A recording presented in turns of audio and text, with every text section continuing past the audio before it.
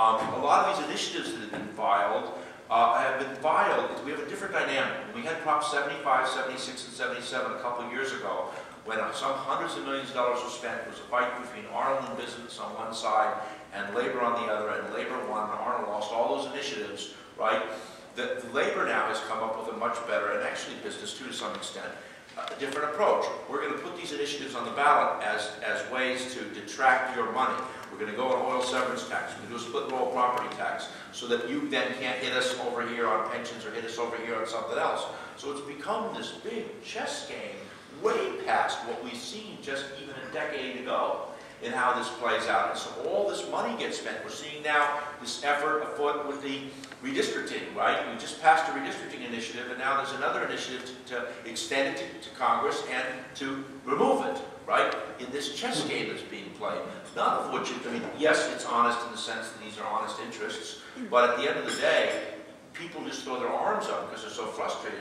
Why are you making me vote on all this stuff? When in fact, it's not the failure of the system to do it. It's the fodder, it's the place that California finds itself in the larger dynamic, and kind of a structural problem that we have, where we still want to give people power, but we have this playground where you can really work in. And I don't know what the answer is, but it's a tough situation. It's way past rational. Let me offer another perspective on the threat of special interests threatening ballot initiatives. And once again, I'll go back to what I said earlier. A special interest is someone with whom you disagree. If there's someone with whom you agree, threatening a ballot initiative is a noble quest. And I'll give you an example of that goes back a few years.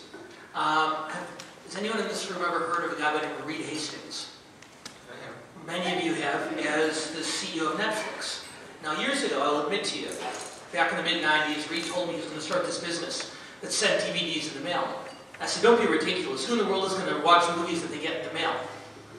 I also predicted that Hillary Clinton was going to be president, that there was no way that Scott Brown would win the Massachusetts Senate race, and that the Indianapolis Colts will win the Super Bowl. So take everything I say for the next 90 seconds with a very large grain of salt.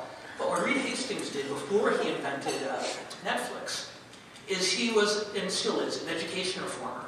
And he decided that one of the problems facing California schools was not enough freedom, not enough flexibility.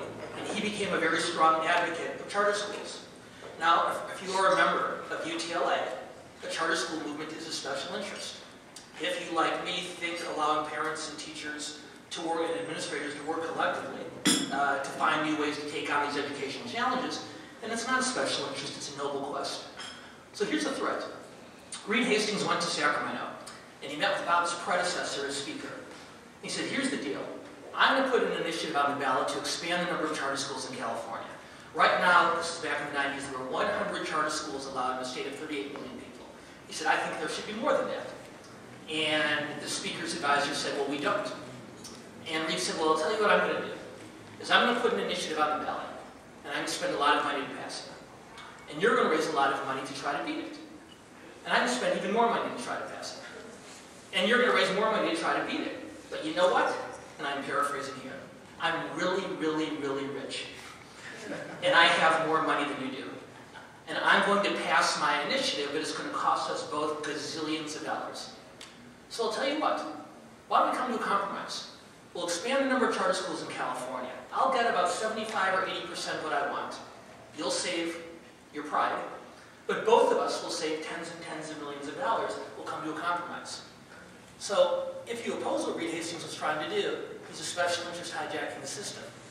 If you think what he did was a good thing, then using the initiative process as leverage, as opposed to the tribes or the unions or whoever your special interest or choice is, well, then it's a good thing. Going back to my point earlier, this is all in the eye of the beholder. If it's something you want done, this process works terrifically. If you don't, then it needs reform. It'd be a great thing if they both donated the money they were going to spend to education. I know that it was one of those times they did give a lot of attention. Yeah, and before, one question I want to ask, just kind of an open question before we get to questions from the audience. Huge news, I'm spending a lot of time on it locally, but it's the same at the national level, with the economic challenges that we face right now. Do the economic challenges that we face on a national level, state level, local level, is it going to affect the proposition lay of the land for the next few years? Yes, yeah, absolutely. No, it already has.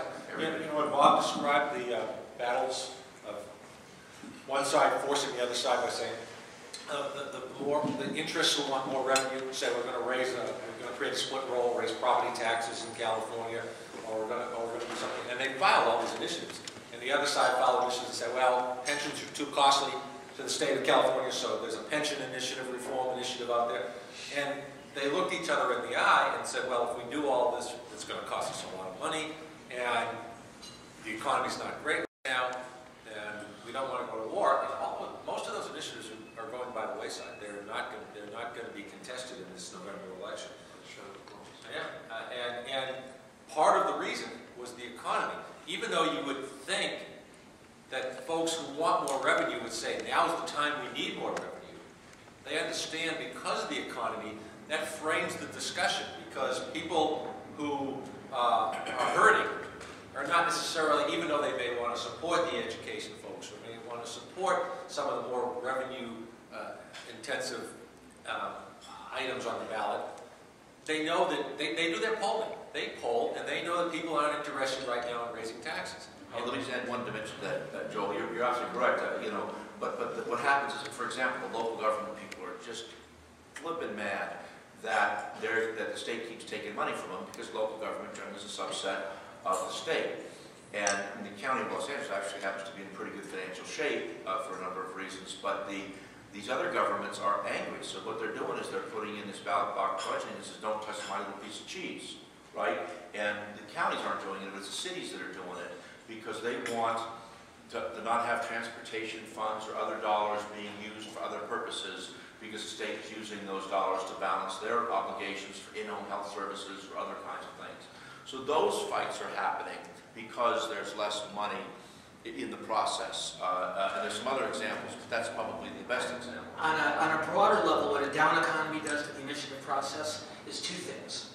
Number one, what we're seeing now, not just in California, but across the country, is probably the greatest wave of populist voter anger we've seen since the early 1990s.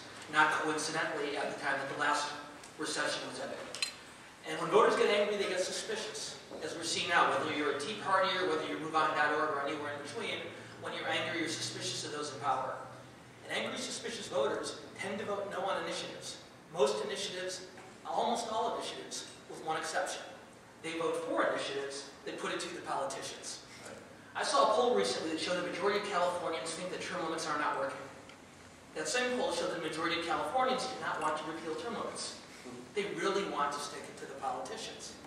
And a reform initiative, however it's framed as an anti-Sacramento or anti-City Hall or anti-Washington initiative, is the one exception on this kind of landscape. And I'll make you this prediction, not for this year, but the next couple of years.